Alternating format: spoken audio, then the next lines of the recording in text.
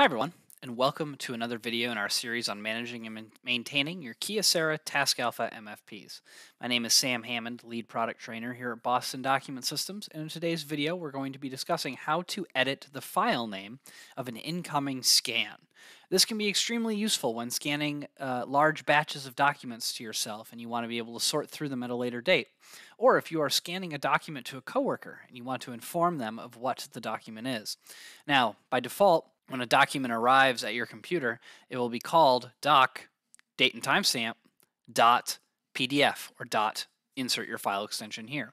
If we wish to change that, here's how we do so. From the touchscreen panel of the copier, you'll hit the send button.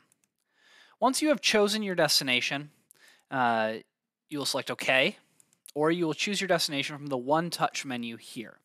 Now, in order to do this, on the 3 series machines, you will see an option for file name entry up here on the Quick Setup tab. That is a created shortcut.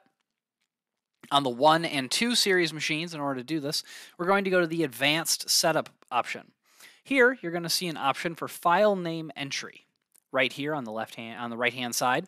Once you've chosen this, there's 3 different things we have to edit here. The first, if you want to deselect the job number and date and time settings, this will remove the long string of numbers after the doc in front of your file name. Then, if I want to change my file name, I'll select file name, and then using the QWERTY keyboard, I will call my document whatever I want to call it. Once I have done so, I will select OK. And now, when the document arrives in my inbox, it'll be called test.pdf. A couple things to note here. If file name entry edits are something I do frequently, I can add it as a shortcut on my 1 and 2 series machines. I'll call file name entry, FNE, and I'll save it as a shortcut so that it shows up on the Quick Setup tab. Now, what that looks like for you is that on the Quick Setup tab, I have my file name entry shortcut, so I don't have to remember Advanced Setup file name entry. It's just right here. The other thing to keep in mind is that if a file name is reused, so if I scan something to a folder called test, then I scan something to the folder again and call it test without removing the first document, this document named test will overwrite the first document named test.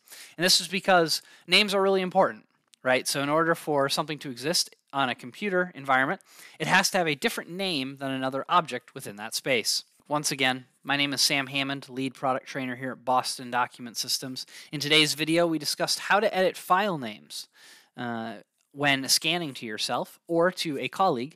Thank you for joining me today, and I look forward to seeing you in another video. Thank you, and bye.